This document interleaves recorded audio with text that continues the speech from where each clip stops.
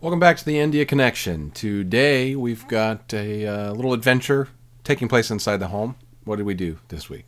We cooked Indian food in America. Yellow dal and Dal makhani. dal makhani. We're going to save the dal makhani for next week because it took about 8 minutes of finished footage time to just do the yellow dal. I didn't want to bore you with non-stop dal for the entire video, so we'll break that up into 2 parts. Well, we'll just show you how it went. We don't want it to be a dull video. Hello. Warning, there's going to be a lot of guesswork. It's really weird to go from cooking dal in India to cooking it in America. It's just so different from my Indian pressure cooker. And I'm not doing gas, it's electric. These lentils soaked a long time, so I don't think we need that much water. And also, I kind of read the instruction manual for this. I don't think it's gonna take very long to cook either. Got our rice started in our rice cooker. In India, I would either boil it or pressure cooker it. Now in America, stick it in this. Whoa, there's our basmati rice. Dyson. When I worked at Liza's Kitchen, I took a whole knife skills class, and I learned the proper way to cut up an onion then. But I've since forgotten. Yeah, that's good. Then we can always salt afterwards. Okay, we also need some turmeric, some haldi. My guess would be, yes, a tablespoon. I mean, not a tablespoon, teaspoon. Whoa. Some bay leaves. That's what they're called, dage patta. I'm not sure if it's the exact same thing, but I believe it is just bay leaves. So just put a couple in there.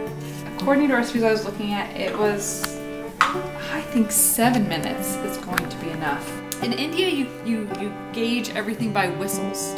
It does seem like a lot of ginger. You want it to be tasty now, don't you? Garlic. Garlic. Do you remember that? Do you know it from Emerald? Emerald Lagasse. Are we putting both of these in? Yeah. Garlic makes dal better. All right, here's my lovely garlic press. That's it. I just. Yeah. Yep, and just squeeze it over top. Smells very good. Oh yeah. Jeera seeds. That's the smell right there. That's the smell of dal to me. Just, a couple more. Just a little bit more. Yes, we should definitely stick some ground in there. Just kind of, this is where I just kind of stick some stuff in. Like, how about some of that? We already have turmeric in there. Okay, definitely need some. I had to go buy some dhania powder. So in America, it's called ground coriander. I'll be like, oh, it's dhania. It's, what do we call it in America? Coriander, or we typically call it cilantro. And we use it fresh in Mexican food. Stick a little bit of this in there. Garam masala, stick a little bit of that in there. Now, we do not have any Indian chilies or any chili pepper.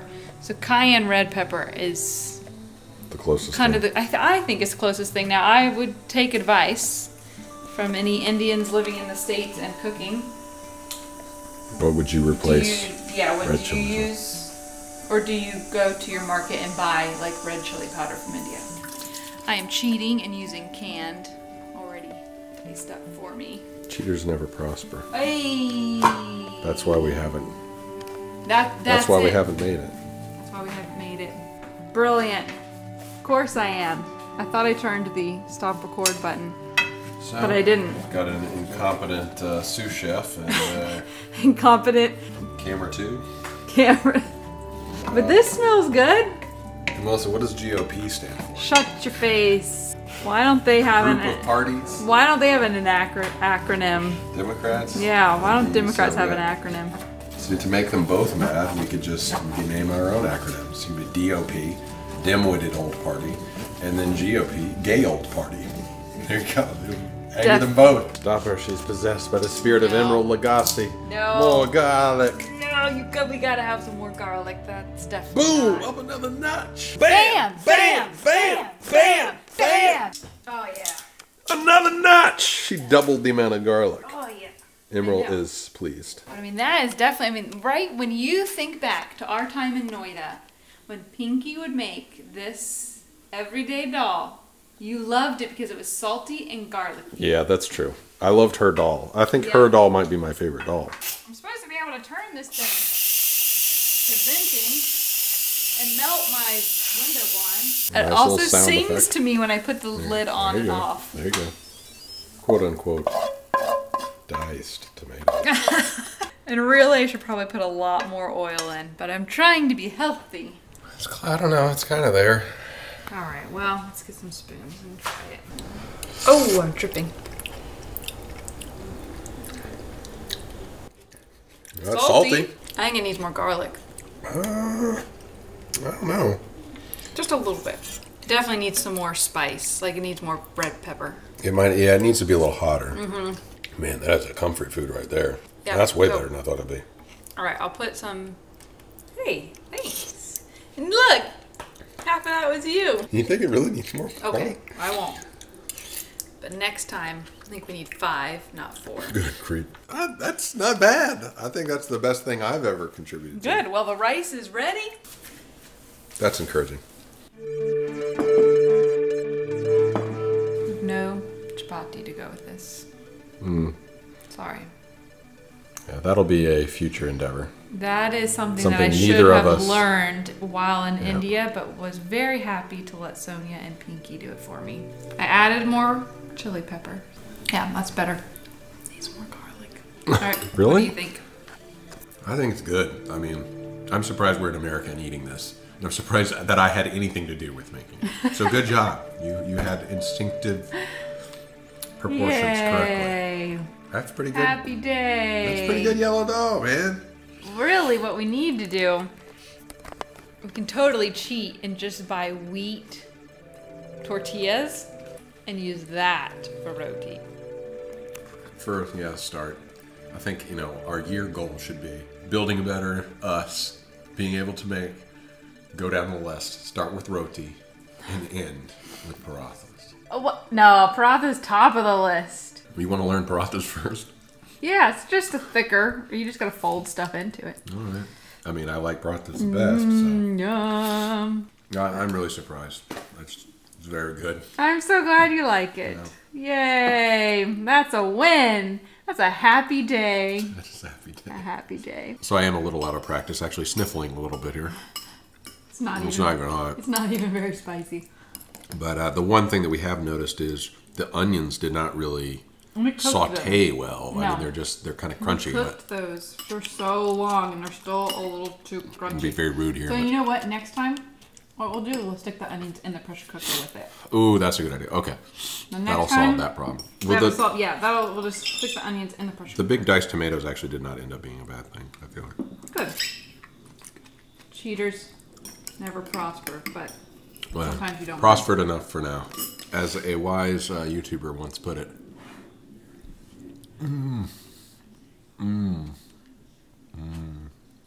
Wow, that is very high praise.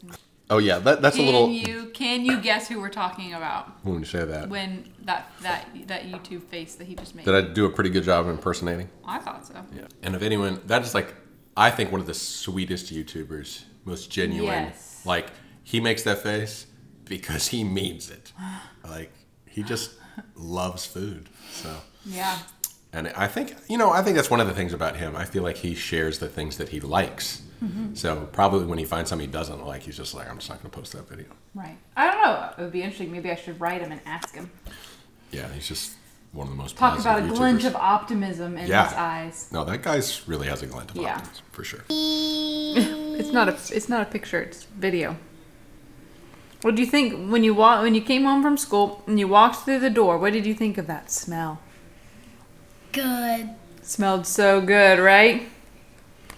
Rohan's eating some nice, tasty lunch. We're just using a normal tortilla as our roti. Rohan prefers puri, but we do not have any. He calls it crunchy. We do not have any puri, so instead we have tortilla. So you approve of the dal? And when I eated it with spoon, it got spicier. How was that? Tasty, right? Yum, yum, yum. a success, I would say. I'd say so. Yeah. We're getting Not opening a restaurant. So Melissa's not too keen on this next part, but we will take some constructive criticism if there there are ways that you think we can improve our. Yes. Yeah. Yes. I know. Yes, I'm sure there are many things that I could improve.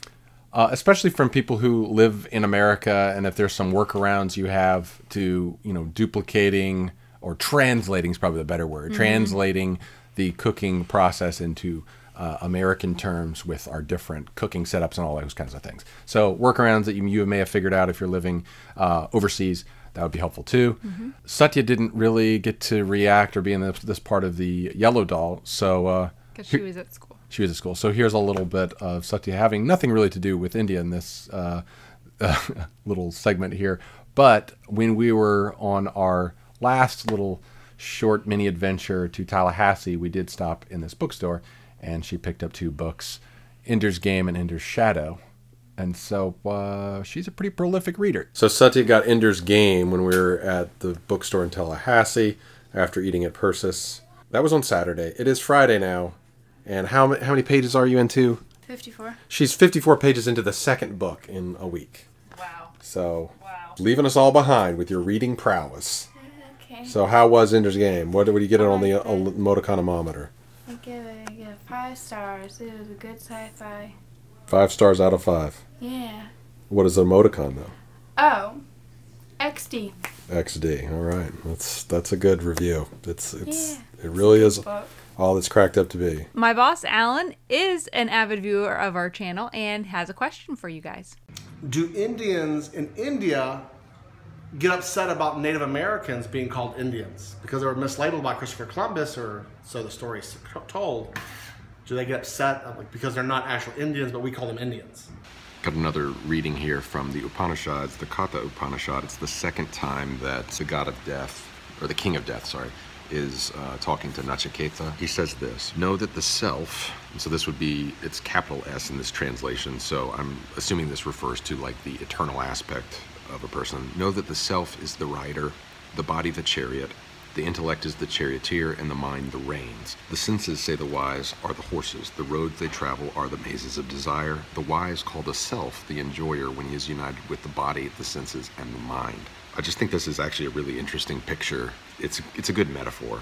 To actually enjoy something, you're united in this. If you let your body, which is the chariot, and your senses, which are the horses, go wherever they want in this maze of desire, you're actually not going to be enjoying in the fullest sense. When a man lacks discrimination, not of the racial kind, but of the discerning kind, when a man lacks the ability to discern good desires from bad desires, when a man lacks discrimination and his mind is uncontrolled, his senses are unmanageable like the restive horses of a charioteer. But when a man has discrimination and his mind is controlled, his senses, like the well-broken horses of a charioteer, lightly obey the rein.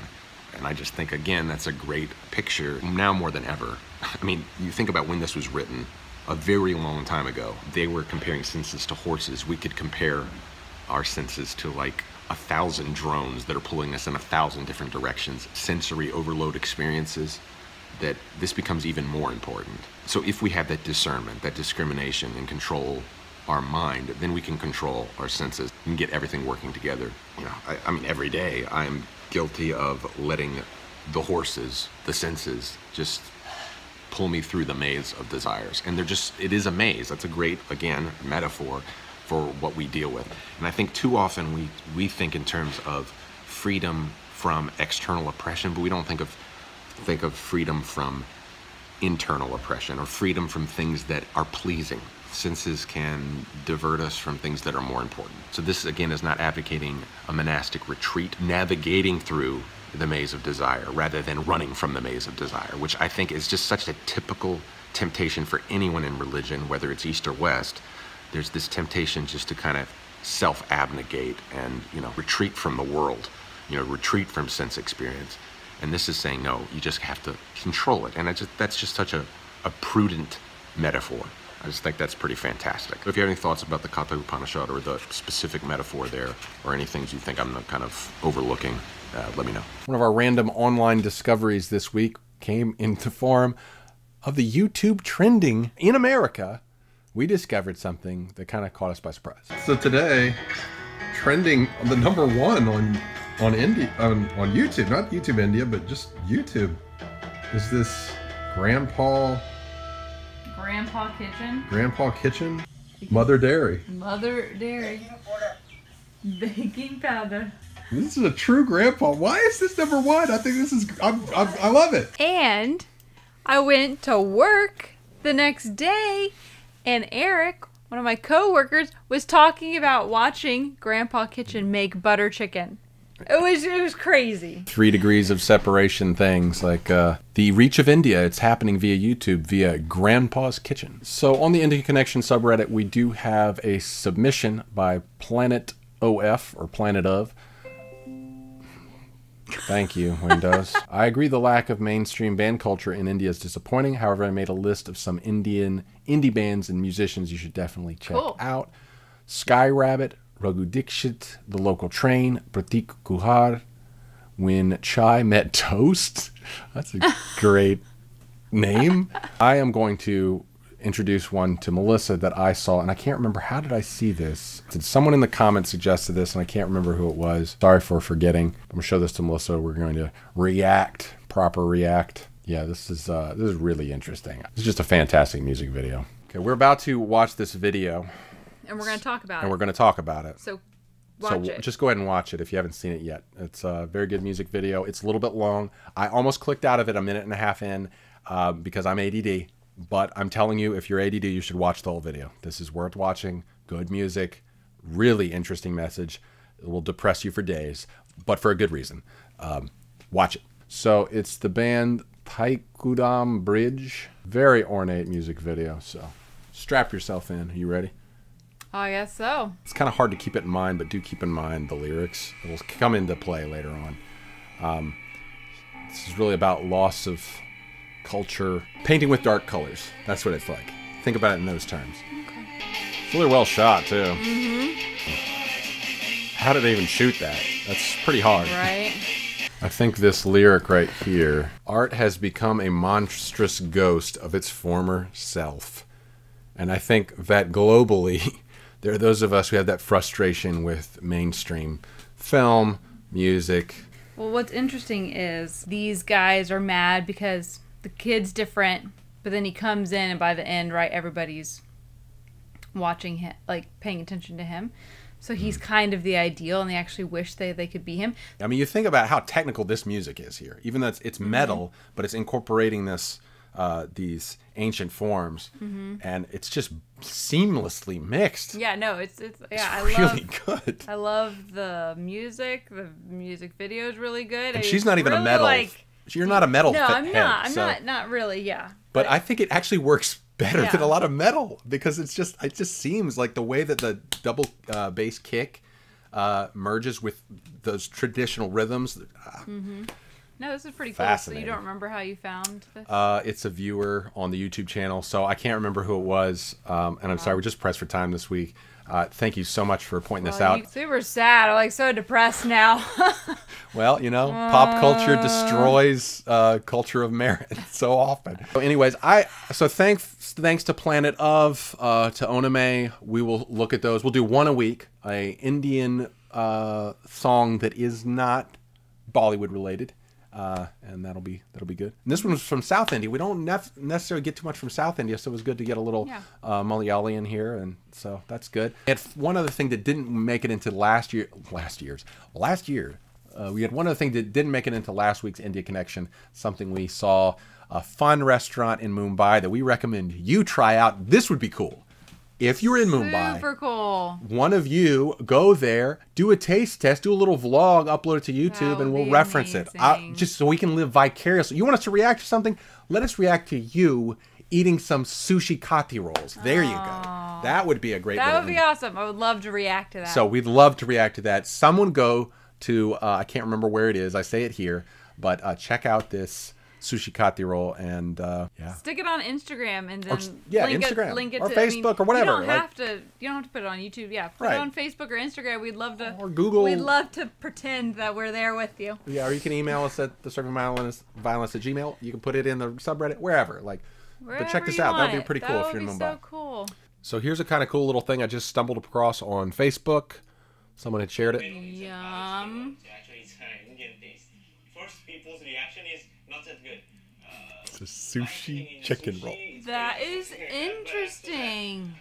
That's super Sweet! fun. So if you're in Mumbai, go to Bandra West and go to Yugo Sushi. So they're doing sushi kathi rolls. I love it, dude. I'll tell you right now. This guy, see, this is great. Oh, this is exactly what we're talking about. You have to come up with a new total. Deshanese. Deshanese. It's Deshanese. There you go. I like this guy. I do. Wish I could meet him. It'd be super fun. All right, look at that support guy. this guy. He's an original thinker, like Boy, I'm telling you like what. a cross-cultural thinker. That's it. We were always trying to do That's Desh-Mex, awesome. you know, Like Mexican food yeah. mixed with Indian food. So this is perfect. This is legit. Deshanese. Yeah.